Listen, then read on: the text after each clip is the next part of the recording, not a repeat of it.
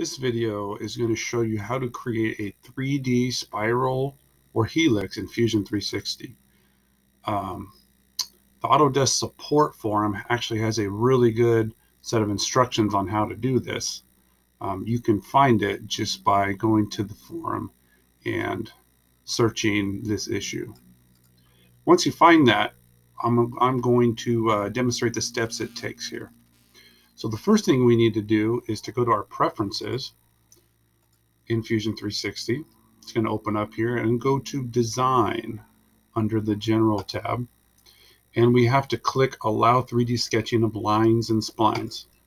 So we need to click that and turn it on. We can hit Apply. OK does the same thing and closes the menu. Now what we need to do is to create a coil. We do not need to open a sketch to do that. Go down to the Create, go to the Coil, and it wants you to pick a plane to sketch on.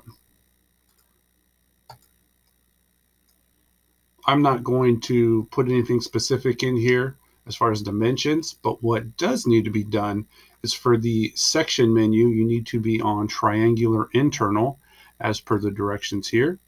And you also need to select the position of outside. Once those are both done, you can enter the rest of your information and click OK.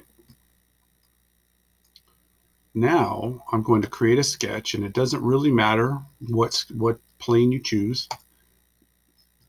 You're going to go to the Create Project option, and you're going to select the Include 3D Geometry option.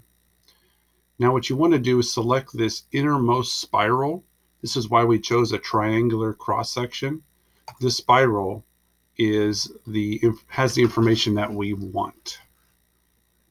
Go ahead and finish that sketch. Now turn the body off, and all that remains is this projected spiral or helix. Now, in order to delete the coil, what we need to do is essentially detach this shape from its dependence on the Coil tool. The way we do that is we open the sketch, and we need to delete this reference glyph. So select it, it's highlighted blue, and hit delete. Now this spiral or helix turned blue, indicating it does not have a dependence. That's what the purple indicates. I can turn the body back on. I can come down here, get out of the sketch. I can come down here and delete the coil, and all that's left is my spiral. Now I can use the spiral for any number of functions, including a sweep tool, for example. This can be the path that I need to make an object.